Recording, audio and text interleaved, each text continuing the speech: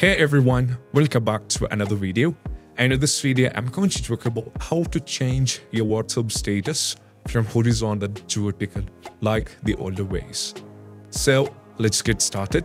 First, we just need to go over here in the WhatsApp and you just need to navigate to this area where you can see the status over here.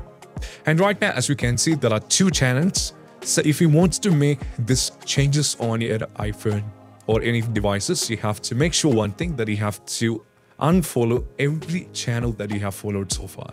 So if right now for me there are two channels, so I have to unfollow both the channels. So if you're having more channels, you have to do it for one by one and one by one, but you have to unfollow each and every one.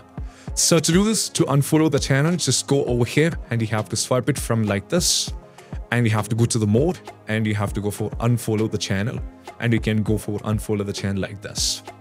Right, and once after this, you have to go for the same. Just go over here, go to the WhatsApp once again and go for the unfollow, and you have to go for the unfollow the channel. And right now, once it is done, if it's not visible over here, just go to the settings and you have to go back, and most probably you will be able to see like this. So right now from the horizontal, it's been changed to like the older versions like this.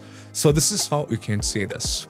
So I hope this video is helpful, and if you find this video helpful, don't forget to subscribe and click on these kind of videos. See you soon next video. Bye bye. Have a nice day.